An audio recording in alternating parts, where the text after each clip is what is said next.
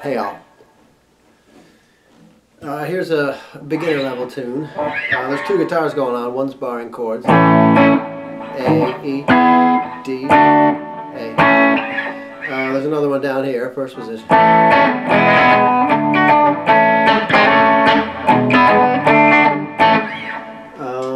What else? I mean, it even has the Buddy Holly guitar solo where it's just strumming the chords really fast, sort of a Peggy Sue kind of thing, instead of a single note solo. I